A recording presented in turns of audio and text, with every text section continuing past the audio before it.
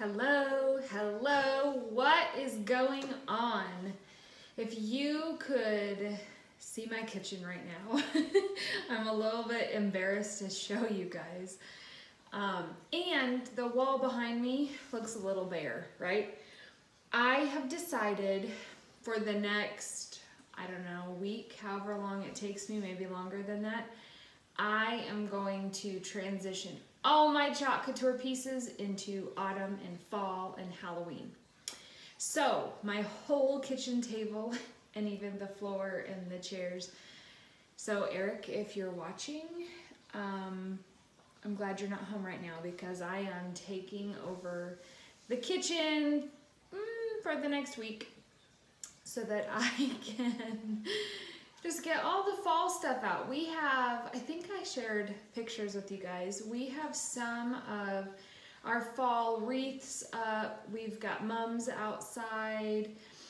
We've transitioned, like half transitioned our entryway in the house and then like the front porch. But I really want to bring it home because I have so much stuff, so much decor. Brand new catalog. Who has seen it? Let me know. If you haven't, let me know. I can get it for you. My inspiration is coming from the catalog. So I have probably for the next 8 or 9 projects, it's all going to be autumn, fall, and Halloween stuff. So this is the color palette that I'm pretty much going to use. Lots of oranges, yellows, like rust color, black, the shimmer paste colors, some purples. That's kind of my theme is what I'm thinking.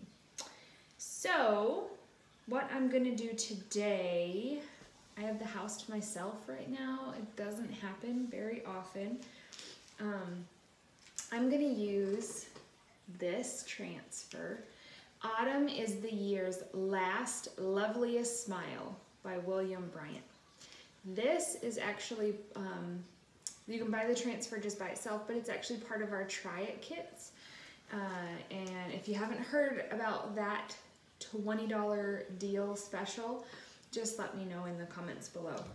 And also, as you guys are coming in, we have lots of new folks that are finding us and sharing the chalk love, and we appreciate that. This is what I get to do full time. This and I teach CPR and first aid, so those are my 2 businesses, so I'm very blessed that I get to do this as my job and decorate my house, so I'm super excited. Okay, yeah, so if you're brand new, or even if you're not, let me know as you come in, say hi, let me know where you're from, where you're watching from. I'm really bad about watching the screen because I'm supposed to be wearing glasses and I can't see a whole lot. So if I'm ignoring you, that's why. I just can't see, but I always go back to the comments and I'll reply back. So I decided for this transfer, I'm going to use the 5x7 palette board. It's double-sided. This one actually came damaged in the package, so I let Chalk Couture know and they sent me a brand new one, but I don't want to just let this one go to waste. So I'm still going to use it, and then I'll repaint, or I'll do something to the back of this. But the palette boards are double-sided, so you could choose to do a project on one side and then the other side as well. So it's really nice. They're very smooth and sanded down, which I like. The palette boards come in a few different sizes, 2 different sizes I think. The 5x7 and 9x12 I think. The chalk transfers, they're reusable anywhere. The company backs them anywhere from about 8 to 12 times, but all of the brand new transfers come with use and care instructions on the back. I'm going to walk us through. This is a nice, real small, simple project. So once I get started, it's really not going to take me very long. I just talk a lot, so I like to chit chat and hang out with you guys. All right. So the transfers, they're super sticky, and then they come with a backer sheet, so save this. Don't get rid of that. But I've got my buzzing cloth, which is just like a microfiber cloth. Everything that I'm using today, it's available in my shop. So if you see something you like, or you're interested in, or you have more questions on, let me know and I can point you in the right direction. But because the transfer is really sticky and I'm using it on my wood surface, I want to, what we call fuzz the transfer. Basically, I just take the transfer and I stick it on my microfiber cloth, or if you need to, if you don't have one, you can just stick it on your t-shirt. So I'm just picking up just a little bit of fuzz so that once I put it on my surface and peel it up, it's not gonna get stuck or rip or stretch. That helps prolong the use of your transfers. I'm gonna try to center the design on my palette board in between my nail holes, if that makes sense, and center it on the board. I just eyeball it. Pretty sure that that drives Eric crazy because he does not eyeball things when he does this with me. He measures it all out. And... okay. I just am going to take my squeegee, get all the air bubbles out of it, out from under my transfer. The palette, it's got like a whitewash finish on it. I give it a little distressed look.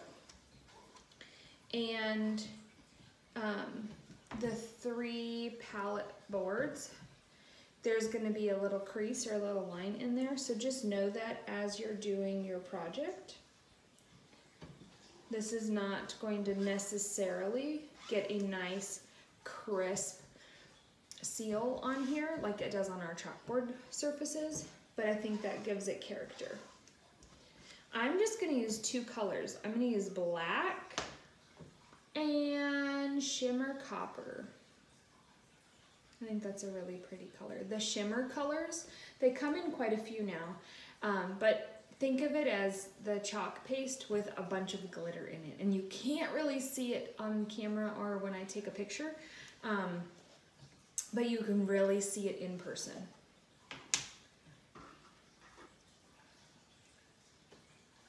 All right. I always just kind of take and stir my chalk paste up real good.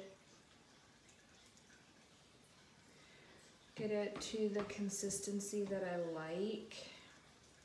If it is a little bit thick, like that's a little thick for me, you can just grab some water.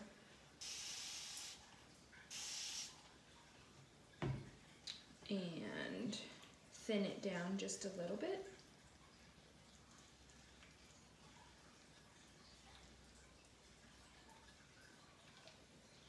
So who is decorating for fall? Who decorates for Halloween? We decorate for Halloween a little bit, but we kind of mix it right in with fall. And I don't do anything scary. I'm a big wimp when it comes to that anyway, but I just don't really like anything scary.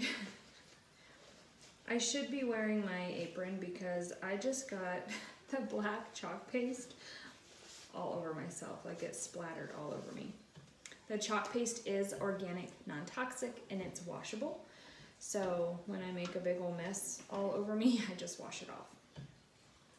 Okay, I'm gonna do, okay, so I've got my transfer situated. I'm gonna do around the edges, that's where I'm gonna do the shimmer copper, and then the text will be black. Or the font, whatever you want to call it.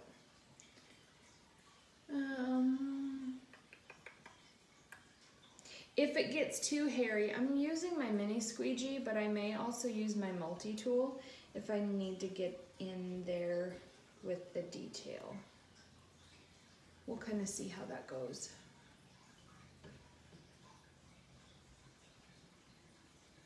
And really, you just get the chalk paste on You can see the coverage through the silk screen, and I know it's going to be really hard for me to show you this unless I kind of hold it up. But I'm putting it on nice and thick and then squeegeeing or pulling the chalk paste through the silk screen and getting any of that excess off. It really doesn't take as much as you would think. So our 3-ounce jars tend to last a while, depending on how you use it and how many projects, all that, but it can last a while.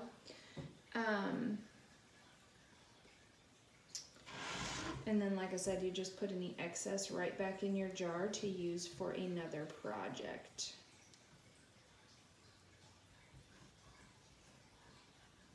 I really tend to kind of rush, so I'm on purpose slowing myself down. Sometimes I even stick my tongue out too. I'm trying not to do that, because that's just embarrassing.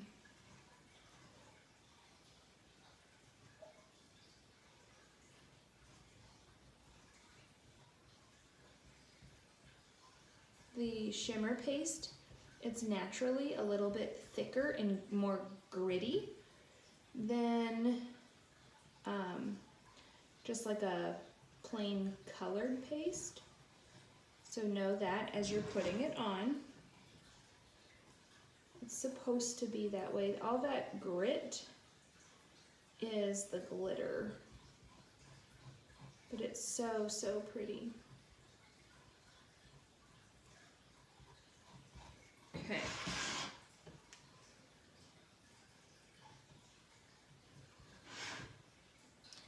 With the chalk paste, you don't have to be in a rush, but you do want to You do want to work a little bit quickly because the chalk paste will dry. And if it dries on your transfer, it's not going to hurt anything. What I don't know if worried about is the right word, but what I just want to be aware of is if I allow it to dry through the silk screen, if it dries onto my surface before I pull the silk screen up to kind of reveal the project, the transfer might lift up the paste underneath it, and you just don't get super great coverage because it has lifted up. I am going to need to use something a little smaller to really get that detail work in. I love these two colors next to each other though. It's very pretty. Okay. So I kind of almost have it. I'm just going to use my multi-tool.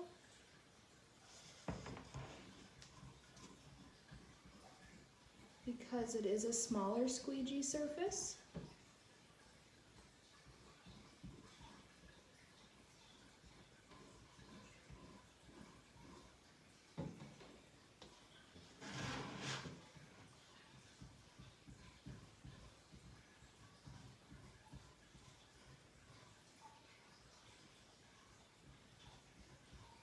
All right, I'm gonna squeegee off the extra, the excess, the extra, and we're ready for the peel and reveal.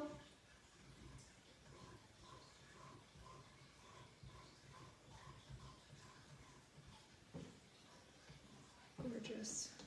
Okay, you're just gonna lift up.